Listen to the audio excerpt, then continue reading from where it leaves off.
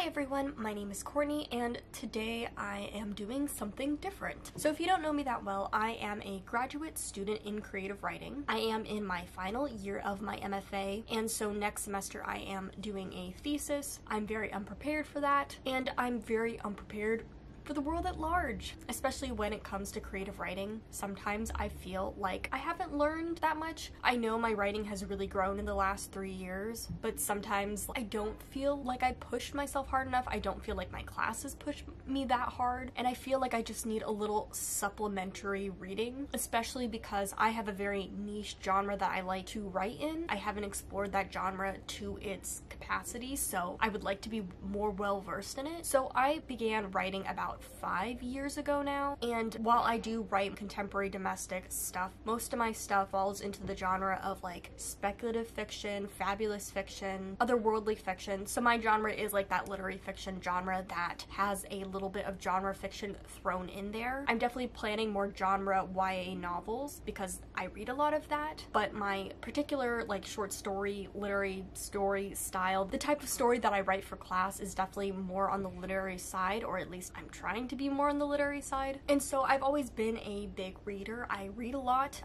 of different genres, but like I still haven't explored all there is in the sci-fi, fantasy, literary genre category. I've only dipped my toes into certain authors. Like on my literary shelf, I haven't really read like an author's whole catalog. The only author that I've read the entire catalog for is J.D. Salinger, which is like great, but like doesn't really help me. So my idea for this month and months going forward is to dedicate time to reading, binging one specific author and like reading, you know, if not their whole catalog, at least like a good chunk of it. So I have a lot of authors on my list, but I'm also open to your suggestions. So if you have any suggestions for that literary genre fiction type thing, definitely let me know. But because this is the start of this journey, this month I've decided to start with Karen Russel. So if you don't know, Karen Russel is a literary fiction, speculative, fabulous fiction writer. She's written 3 short story collections and 1 novel, I believe, and she's kind of like hot right now. Like she's the hot author to be. A couple years before this, like people were just like not okay about this genre. There are still a lot of snooty literary fiction people that are not really okay with this genre, kind of impeding on their territory, I guess. And she also happens to be one of my favorite authors, but I feel reluctant saying one of my favorite authors because I haven't read everything that she's written. When I took my first literary fiction class, we read one of her stories and it completely changed my perspective on literary fiction. I was like, okay, I can write something that's literary with this weird genre thrown in. I'm so glad that that teacher decided to put that story in there because like I wouldn't have known. Not that I wouldn't have known it was possible, but when you read short stories, you know, throughout middle school, high school, college, you don't typically read that stuff. I was so pleasantly surprised to see that. It really felt like the doors were opening. Since I've read 1.5 of Karen Russell's work, I decided to pick her first because I only have to read a book, a novel, and then the rest of a collection that I've started. So yes, let's get into the books that I have to read. So this is Karen Russell's debut collection, St. Lucy's Home for Girls. This has pretty good reviews, but some people don't think that all the stories hit perfectly well, and I do agree. To me, the titular story, St. Lucy's Home for Girls, is like a perfect story. I love that story so much. It's one of my favorite short stories of all time, but a lot of the other stories in this catalog just like don't quite hit the mark. But one of the things that makes the stories great, even though that they're not quite there yet, is that all of the stories, to me at least, really resonate and like are really memorable because of that weird speculative atmosphere that she brings. I believe Karen Russell is originally from Florida, or she lived in Florida for a very long time. She's lived in a couple different places throughout her life, and her stories are really influenced by the places that she's lived in. The story collection in particular has a lot of Floridian atmosphere to it. It's like a speculative take on like swamps and alligators and like seaside coastal stuff. Environment is very important to her short stories, and I really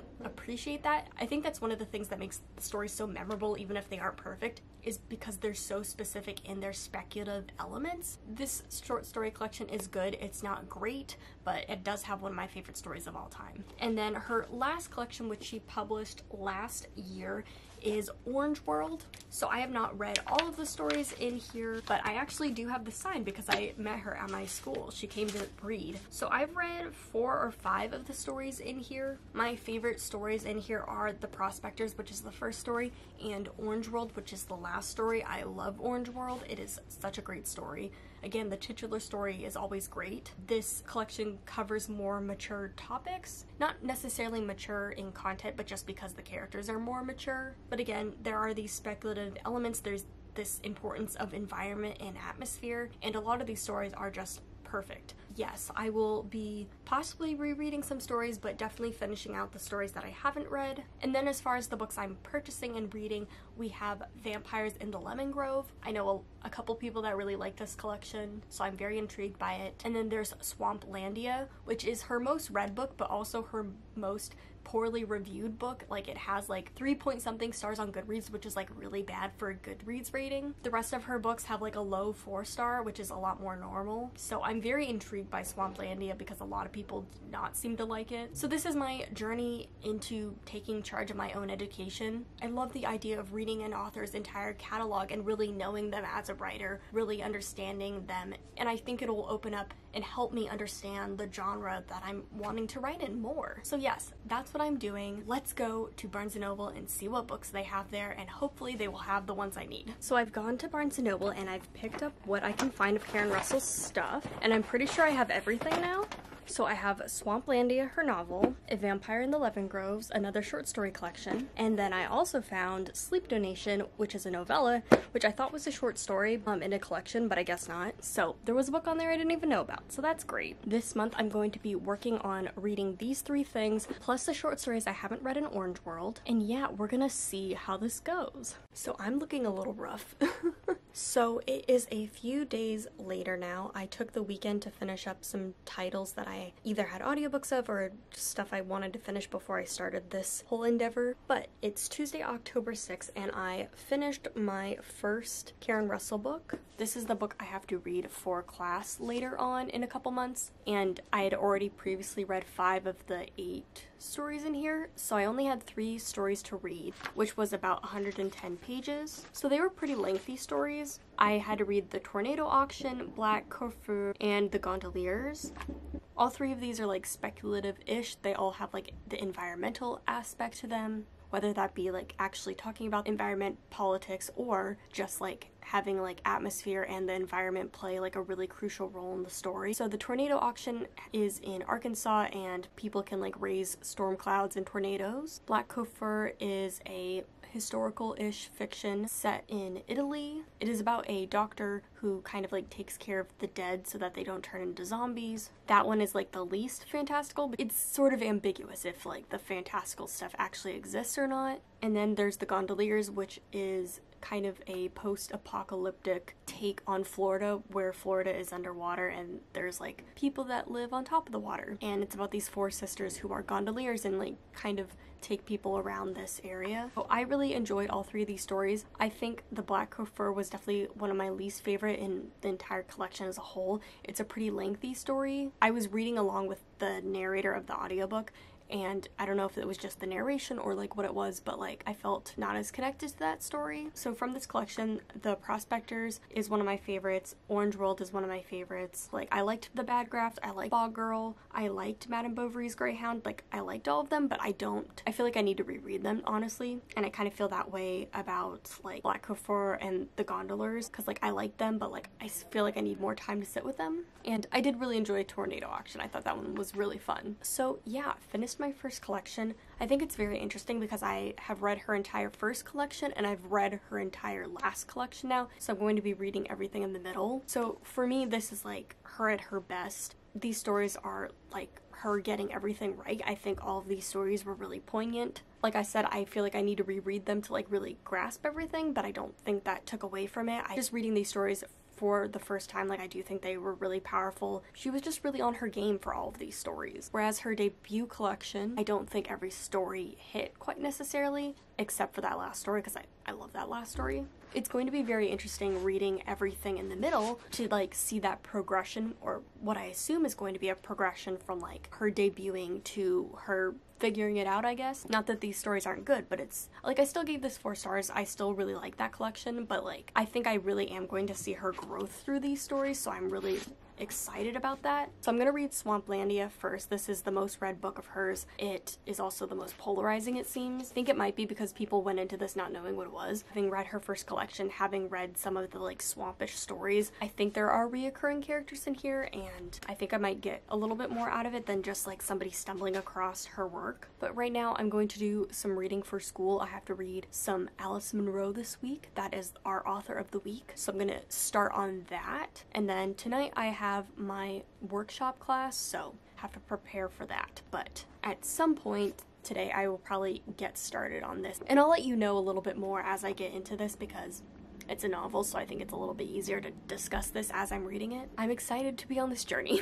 So it's October 9th, so I've been reading this for the past 2 days. I'm almost halfway through it, and so I can tell you a little bit more about this. So this is her debut novel. She wrote the short story collection, and then she wrote this. And it was a finalist for the Pulitzer Prize. So like well received, but like as far as I can tell on Goodreads, not well received. So like the fancy people like it, the general public not as much. And from what I can tell, like all the quotes and stuff, there's a lot of them, but they're all from journalists and not from like other writers. And normally blurbs are done by like friends most of the time. Some are done by like people that you ask to do. I don't know if it's just because she didn't have a lot of writerly friends back then. So that's a really interesting thing about this. This book follows some of the characters that we see in the story collection. There's like I think 3 stories that follow the same characters that are in here. The story is about a young girl named Ava Bigtree. She's 13 years old. Her mother has recently passed away. Grandfather has been put in a living facility, and so it's just her, her brother, her older sister, and then their father,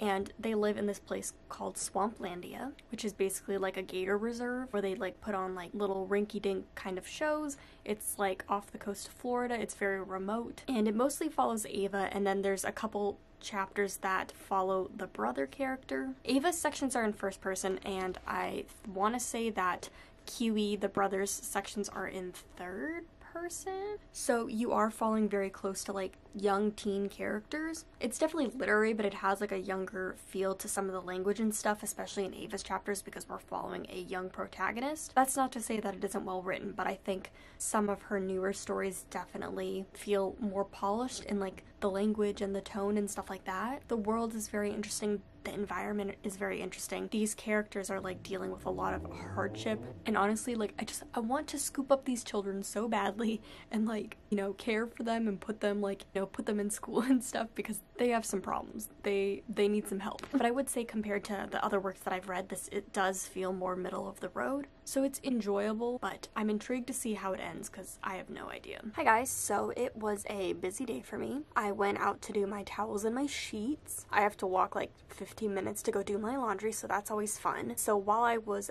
doing my laundry, I went to the park, and while I was at the park I was reading Swamplandia, and I ended up finishing it. I got to like page 350 yesterday, and I finished up the last 50 pages today. So I'm gonna give this a 3.5 stars. I enjoyed it, but I didn't love it. She's obviously a very talented writer. Her characters are really interesting. Her environments are really interesting and lived in, but I can definitely feel the debut-ness of this. A lot of things don't feel fleshed out in the right ways. There were areas where I wished that the book had spent more time on. I can definitely see that Karen Russel might be just more of a short story author. I don't know if she's working on another novel right now. She's only kind of reverted back to the short story format. A lot of the chapters in here felt like little short stories, like very contained, episodic little adventures, and I kind of wish that this was a short story collection, a connected short story collection, but like if each chapter was like its own contained little episodic short story that are all like connected to give us the main plot of this, I think might have been more effective.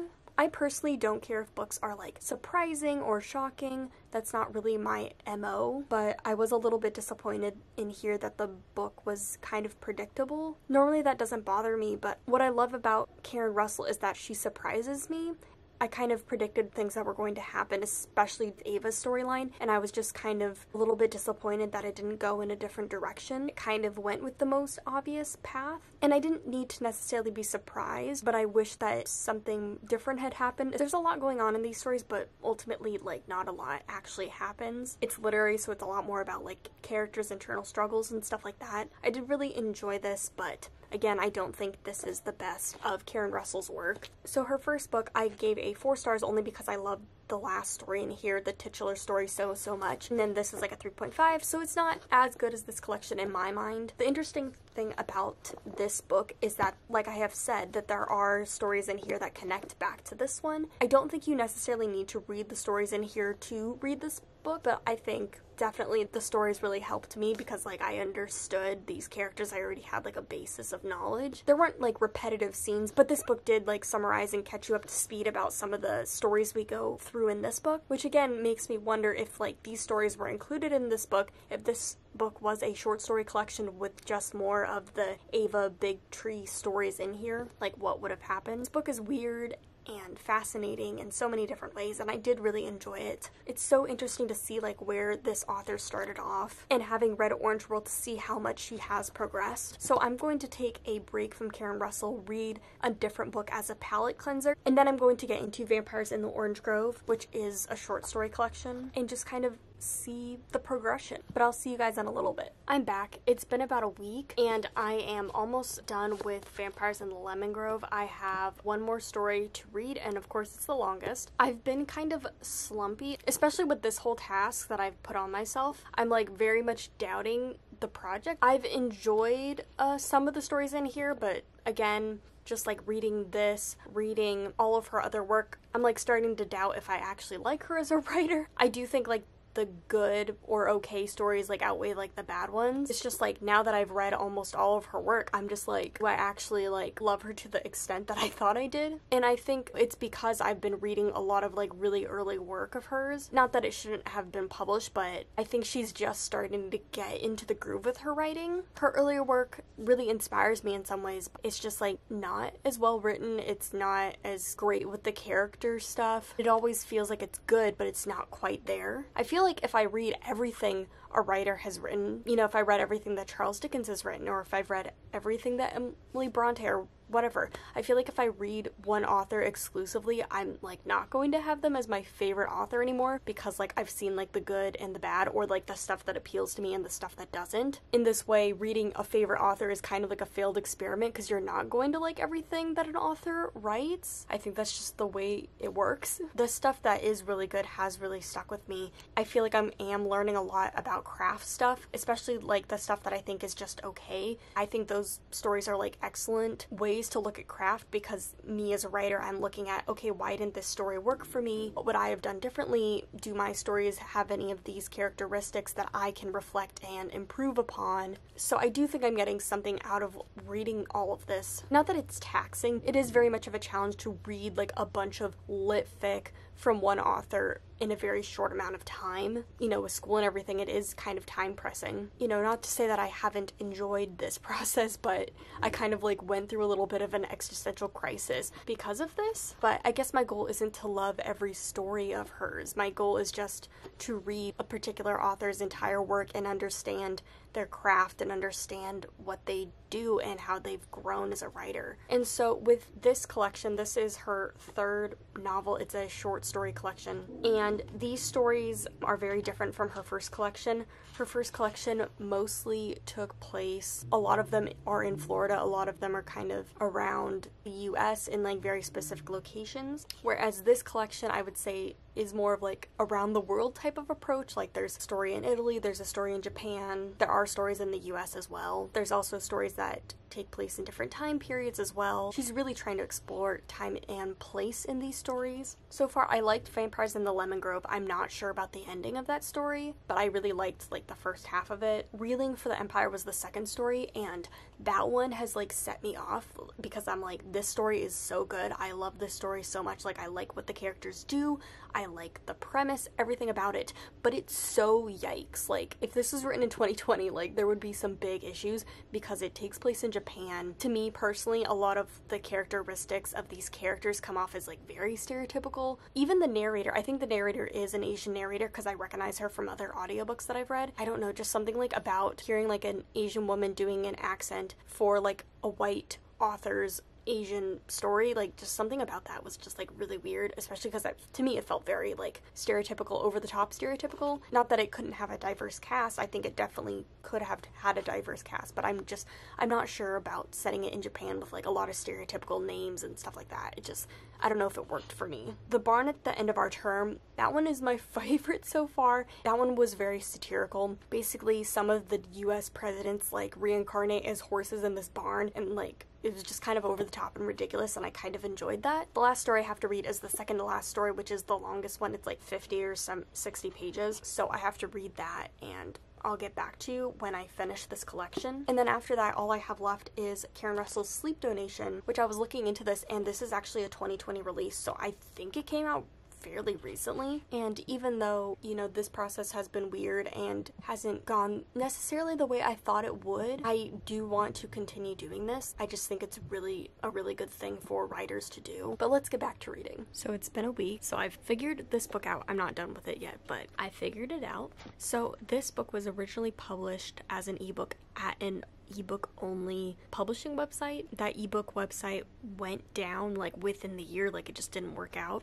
So this was originally published in 2014 from that publishing house as an ebook. And then of course when a book goes out of print, the author regains the rights for that. So this was then republished this year by Vintage Press, which has published all of Karen Russel's other books. That's why it's published 2014 and 2020, and so it does kind of have those hallmarkers of her older writing. This is a novella. As you can see, I'm like 2/3 of the way through it. I have another 40-ish pages. I should finish this today. This is a world where there is a pandemic. There are people that are medical insomniacs. They cannot sleep, and after a while they die. There actually is a real medical thing that exists like this, but it's very, very rare. It's like fatal insomnia. I'm not sure what the medical name for it is. That's not really mentioned in this book. It's just knowledge that I have from a random YouTube video. So yeah, that's like what's happening here. It's like the same thing, only it's like a widespread pandemic, and there is like a sleep donation service where people collect sleep and donate it to help these people. And so our main character is one of the recruiters for this, whose sister died in the early stages of this, and she like uses the story of her sister and the trauma she feels from that to collect people for this program. And there like are a couple other reoccurring characters, like there's a family with a small child or a baby, and that baby is like the universal donor, the only universal donor that they have found. But yeah, it's a weird book. It's very weird. I like the world. I wish it was more character focused. This definitely feels more like an extended short story than a novella, just because it doesn't have the same kind of feel with like character arcs and plot arcs that like a normal novel would have. What I've read from Karen Russel, she does really seem to struggle with novel plot lines. I feel like her work doesn't naturally fit into novel arcs. That's not to say that her novels or longer works aren't good. They just like don't fit traditional plot structures, I guess. Well, it's not my favorite of her works. I don't think it'll end up being my favorite of her works. Thinking a lot about what I'm gaining from this experience, and I love how Karen Russel can just say things in ways that I would never think to say them. She just is so great at using active verbs. When her writing is beautiful, it is absolutely gorgeous. There's so many stories that like I didn't love, but they're so memorable, which I think is really important, because I've read so many domestic fiction, so many different kinds of short stories, and it's really hard to make short stories stick with people. And Karen Russel's, a lot of her stories, especially the ones I love that are really, really great, but then some of the other ones too, they stick with you, and it's not just because of the weirdness of them. That certainly plays a part because the worlds are very memorable. Sometimes you can just make stories that just stick with you, and I feel like that's like the hardest thing to do as a writer. It's just intuitive. But yes, I will read this and then we will have like wrap up thoughts, and it'll be a good time. I meant to get this done before my wrap-up, but instead I'm filming this after my wrap-up, so it's going out late. It's fine, but you should definitely check out my wrap-up because I talk about some other books that I was reading while I was reading all of these. But yeah, these are all the Karen Russel books that have been published. I read them all this month, except this one because I'd already read it, but this is Karen Russel's debut book. Has one of my favorite short stories of all time, and so I read these 4 to catch up with the rest of her works. As you saw, it was an interesting time. I started having self-doubts about what I was doing, if it was doing anything, if I was starting to hate Karen Russel, and I think what I ultimately decided on is that when you read an entire author's collection, you're just not gonna like everything they write, and that's just like how it is, especially with short story writers. I will say that Orange World is by far my favorite short story collection by her. Almost all the stories in here are stellar, and it has some of my favorites now. Through all of these books, you can see her writing slowly get better and better, along with like her plotting and characters. So honestly, if you're gonna read any Karen Russel, I would say read the short story St. Lucy's Home for Girls and read this collection. You kind of don't need to read the rest of it, in my opinion. It's probably kind of bad, but like, unless you're a Karen Russel diehard, like, this is just such an exceptional story collection and so much better than her other works. Kind of just read this. I mean, no shade to Karen Russel, obviously. I loved her enough that I wanted to do this project, so. But Karen Russel's debut, which I didn't read this time because I'd already read it, it's just like, it's such a good debut. Like, you can just see the potential in her writing, in her characters, especially in her worlds. I'm doing a thesis next semester. I wish my debut could be that good. It's not going to be, but I wish. Vampires in the Lemon Grove, her second work, has some interesting stuff in there. I like that she tried to do a more global approach. I just think some of the short stories are not going to last, you know, the test of time, just like some of them are a little yikes with this book. I don't know if I talked about it, but trigger warning, content warning for sexual assault, especially child sexual assault. Was not expecting that. That happened. Not sure about that choice, to be honest, but it happens. I can't do anything about it. And then the last thing I read, it's a novella. It's weird, and because it's like her older work, I don't think it like comes all together, especially with the main character. It does very much feel like a extended short story. I think it might have worked better as a short story, just because when you get into novella novel territory, you kind of expect certain things for character arcs, and that just like doesn't happen in this. I think it's Karen Russel exploring her creativity, exploring her worlds, trying to expand into longer works, and like, I appreciate this. For me, it just wasn't perfect. I'm never gonna fully hate any Karen Russel works, and I'm never gonna like put it down that much. Because she exists, because she's so popular, I'm allowed to write and like not be hated in my graduate program. Actually, in my graduate program, there's a lot of people writing speculative, fabulous, surreal stuff, like, thank God. It is getting more accepted, but like, there's still a lot of pushback, and Karen Russell's the one that's like making it happen for all of us, so like, thank you. I would say her longer works are my least favorite, and her short stories are definitely where it's at for me personally. That's where I get the most enjoyment. To encapsulate what Karen Russel is, it isn't just like speculative fiction, it isn't just like crazy kooky concepts. What I love about Karen Russel is her craft. She is really exceptional about craft. Her writing, her sentences are really beautiful at times, especially in this collection, but she really grounds it in a world. She focuses on environment, she focuses on place in a really particular way, which makes the stories really, really good. So like, if that's your thing, maybe try Karen Russel. Just in general, this experiment, I don't know how successful it was. I think I always do better writing when I'm reading a lot of like good stuff, and I was writing during this time for school, so maybe it helped me. I love Karen Russel, but like, I'm not one to emulate her just because I have a little bit of a different focus with my speculative stuff. I'm more driven by the characters, more driven by like socio-political agenda stuff, I guess. I don't know. I'm really focused on like themes, civil rights in my stories, I guess. I mean, she does have civil right like topic pieces,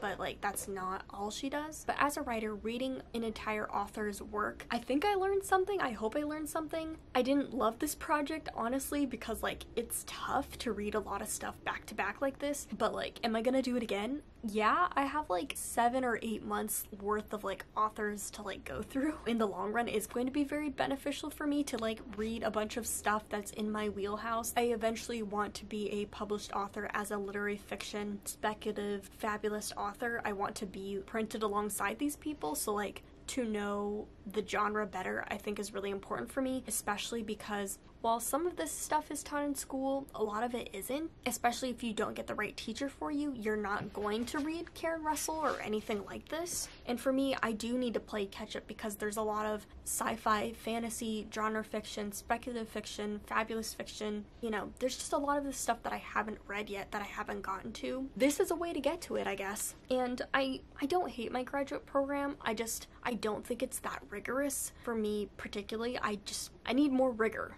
I need more work. You know, I know a lot of people in my program, you know, have jobs and kids and stuff, so it makes sense that the program is a little bit more lax. I think graduate programs in general are a little bit more relaxed. I took graduate classes in my undergrad college, and it was a lot more intense, and that's kind of what I was expecting from graduate school, even if I am a creative writing major. And I'm not disappointed in that, but like, I do think I need to kind of do my own work to get better, do what I want to do. So yeah, I'm gonna keep doing this. I'm going to do this again. I think I learned something. Hopefully I learned something. I'll do this again, and then maybe I'll decide I'm crazy. Who knows? But tell me if you've ever done anything like this. I feel crazy. Have you read an entire author's discography? Was it worth it? Do you have recommendations? Do you have a guess at who I'm gonna be reading next? Let me know. Let's discuss this project because it was a lot. It was a lot. But anyway, thank you so much for watching. I'll see you guys later, and happy reading.